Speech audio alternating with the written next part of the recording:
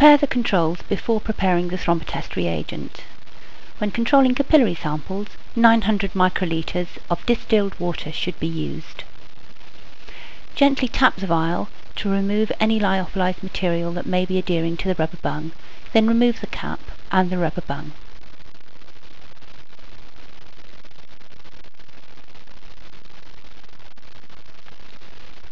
Add 900 microliters of distilled water to the vial.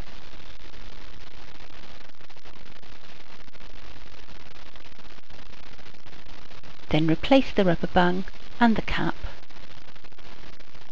and mix gently. Allow to stand for 15 minutes.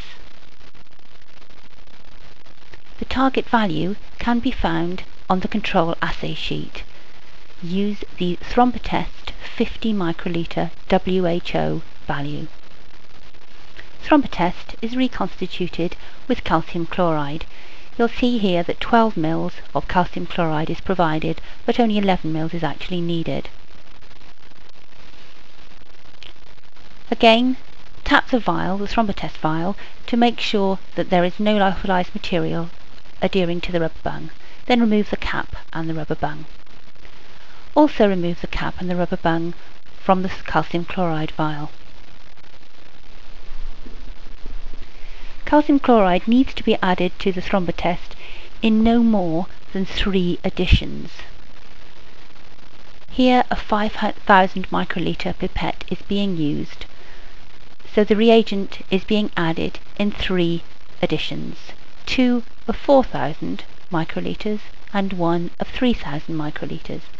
This obviously requires the pipette volume to be adjusted as shown here.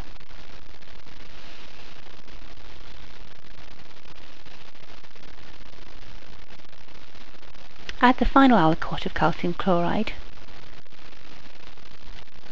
then replace the rubber bung and the cap and shake vigorously.